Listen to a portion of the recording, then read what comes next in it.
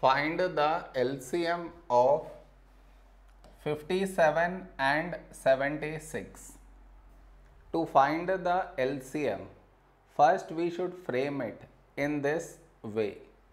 See, that is 57 comma 76.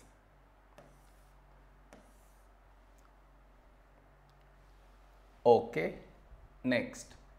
Now we should focus on to the first number, that is 57.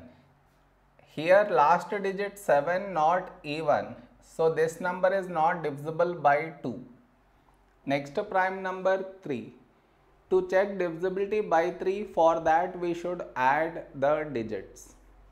That is 5 plus 7, 12. Is 12 divisible by 3? Yes. So this number also divisible by 3. So we take 3 here. The first number 5. A number close to 5 in 3 table is 3 ones 3. 5 minus 3, 2, 2 carried forward, making it 27. When do we get 27 in 3 table? 3 nines 27. Now the other number 76.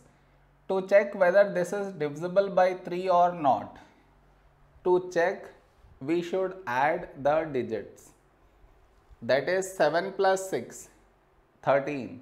Is 13 divisible by 3? No. So this number also not divisible by 3. So we write it down as it is. Now here we have 19. 19 is a prime number, so 19 ones 19. The other number 76. When do we get 76 in 19 table? 19 fours 76. We got 1 here, so focus on to the other number, that is 4. 4 is 2 twos 4. Now we have 2 here, 2 is a prime number, so 2 ones 2. We got 1 in both the places, so our LCM is the product of these numbers. Okay, product of these numbers, that is 3 into 19 into 2 into 2.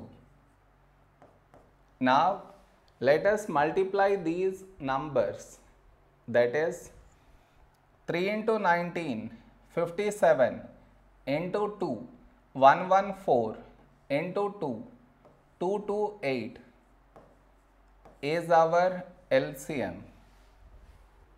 Am I clear?